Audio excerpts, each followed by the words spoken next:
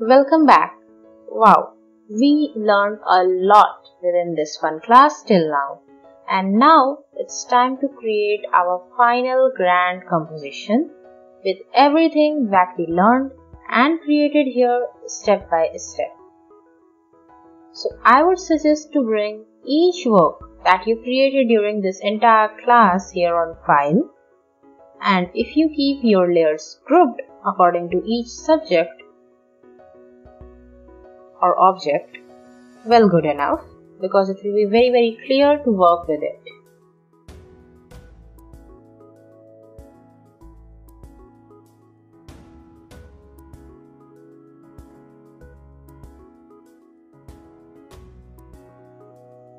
Now it's time to work on. Select any background that you want to work with, or you can create a new one that you want to create here. Also, you are free to arrange and rearrange your composition in any way that you want. Bring your exclusively made stands and designs that you made for accessory items and place it according with your desserts. Now let's start by casting shadows for our composition. Assume any of the sides as your lighting source and make the casting shadows on another direction. For that, select any of your subject group, duplicate it by Ctrl J, right click and select Merge Group. Hold Ctrl and click on that particular layer thumbnail to make selection and make a new layer. Fill it with black color inside it.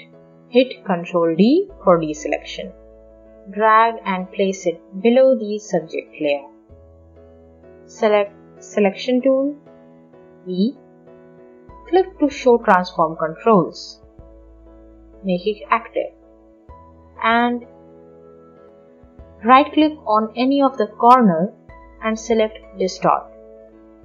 Now by placing cursor on one of the corners, you can transform it in a very random way, like this. Think of light source and adjust this shadow layer according to that in opposite side of light source. Lower down the opacity of that shadow layer to make it look a little bit more real.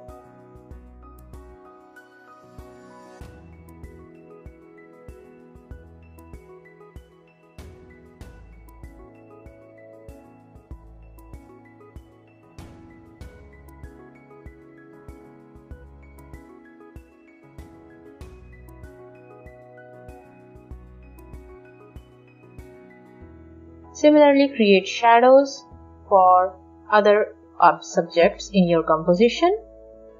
Here,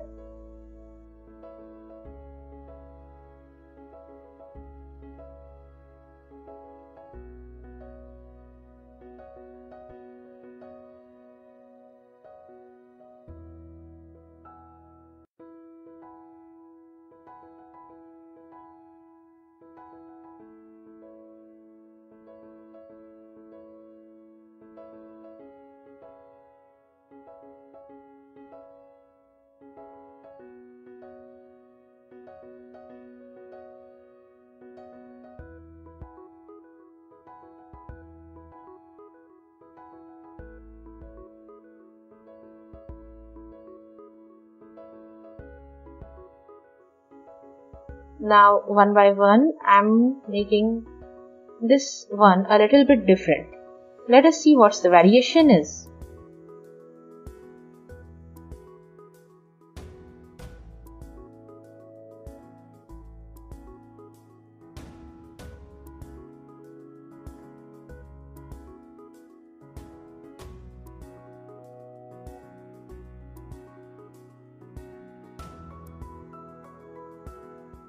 Here in this one, I will explore a bit more with variation, and for that, select any of the selection tool, your rectangle selection tool.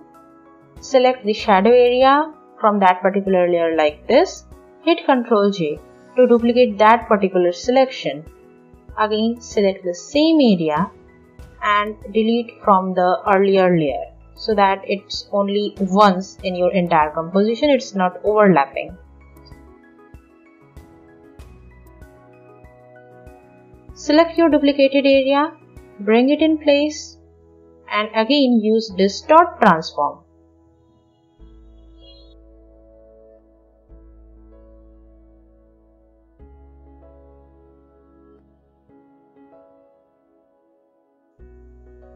Select your duplicated area and bring it in place, and again use Distort Transform and adjust it in a way it shows being casted on wall, that it goes vertically. Because in reality, some shadows, if there is a wall behind, they not necessarily to be just till floor. It will also be bending towards the wall. So that effect is being created over here. And this gives a more reality. Now use this style and create entire casting shadows wherever you feel, with this bending effect, somewhere with a flat effect, according to your requirement.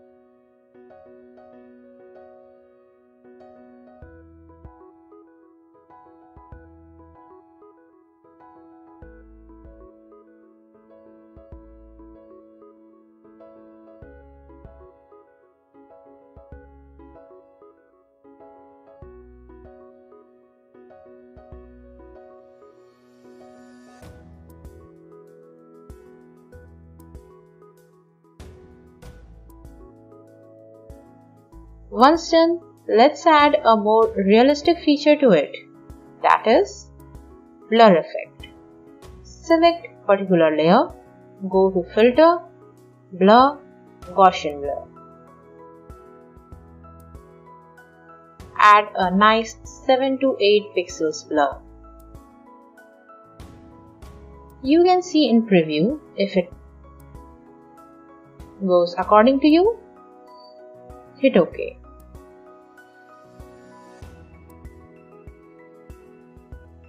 And apply same filter to rest of the shadow layers. Easy way to do it is by clicking Alt Ctrl F.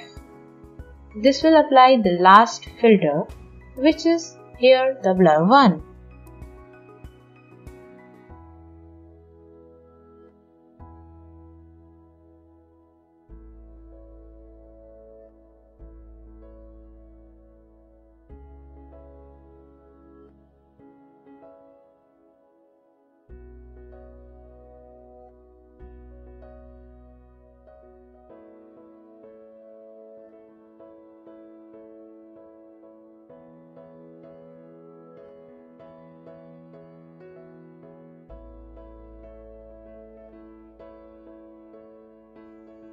Let's have a clear look. For that, hit Ctrl 0 and navigate for a full screen canvas. Now to get entire composition more reality, I need to adjust some highlights and shadows to each subject. For that, select each group of layer, paint it inside with white for highlights, black for shadows, and remember, you should have a very low opacity so that it comes up naturally.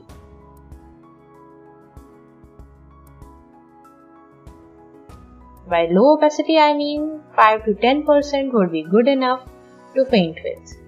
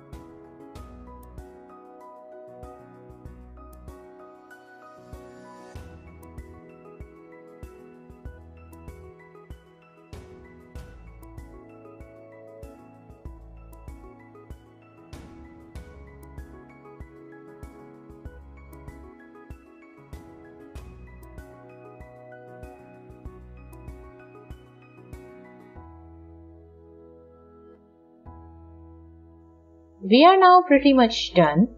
It's time to add final touch, which is adding entire saturation, lightness, brightness, darkness, everything. How to do that? Select entire group of layer that you have been working that is required for your composition. Select the entire group. By holding Shift, select one or click on the top one and then scroll down, select the last one while holding Shift.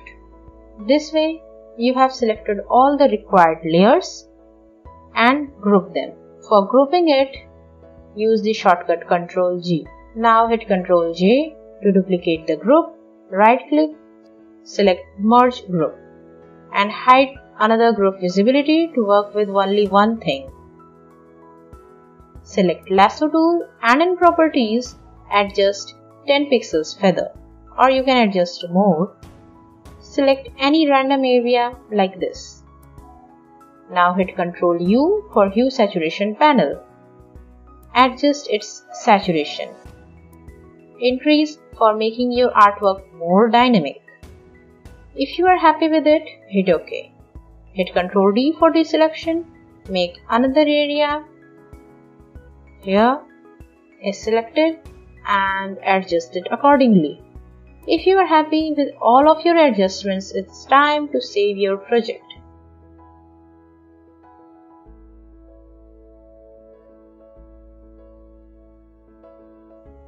Save it as a PSD so that you will be able to do further work if you require, and it will be a very editable file over here. And also you can export it into a JPEG format that will be suitable for uploading, suitable for sharing and printing purposes.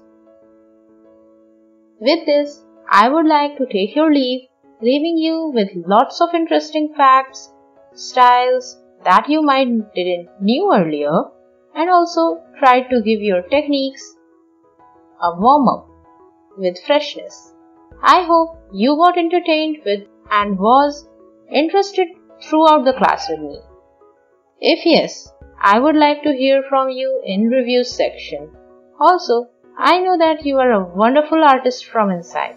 So, I would like to watch your projects and artworks that you created with me while running throughout this class. Do you want more such interesting classes from me here?